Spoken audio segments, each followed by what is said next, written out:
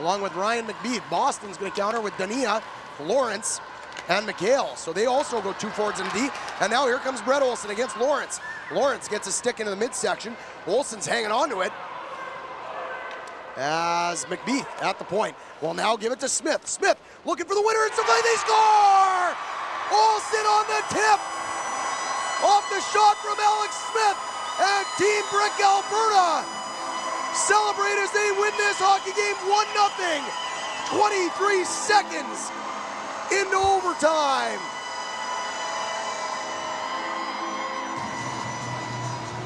A harmless looking shot that gets redirected, finds its way past a screen. Mertz and Team Brick Alberta, a much needed win. They move to 3-1. The Bruins. Outside, takes it in behind the net. Chapman standing in front, gets it back to the high slot to Granberg with the shot, and a pad save by Fawaz. Off the draw, Chapman gets it into the corner, then chases after it himself with Pecora. Pecora backhands it to center ice. Here's a chance for Monks. Monks going in all alone, shoots, scores!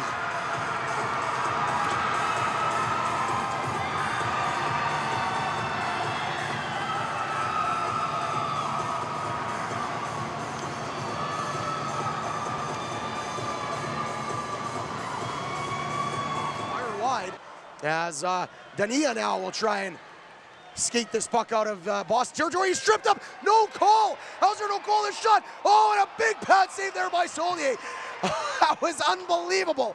As Boston, their bench would have just lost their marbles. Yelling to give him a stick. Now a stretch pass for Boudelier. He's sprung.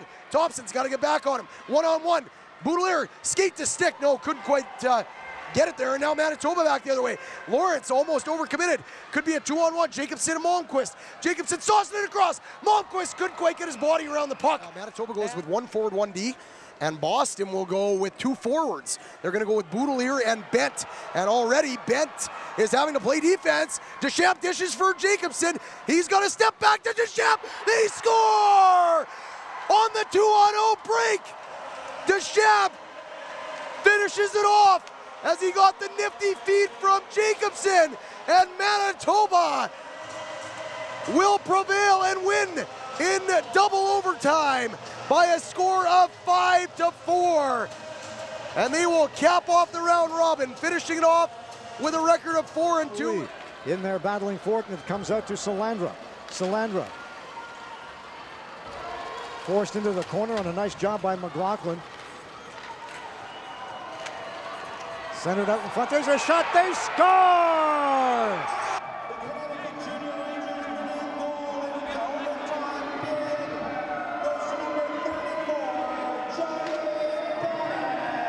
On to this afternoon's semifinal against the Toronto. And number 15, Joey Salandra.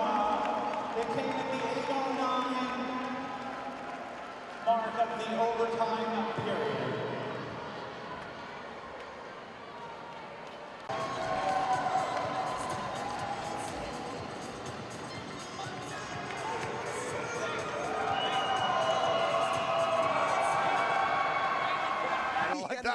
He ended up trusting that puck wasn't going to hop over his stick there.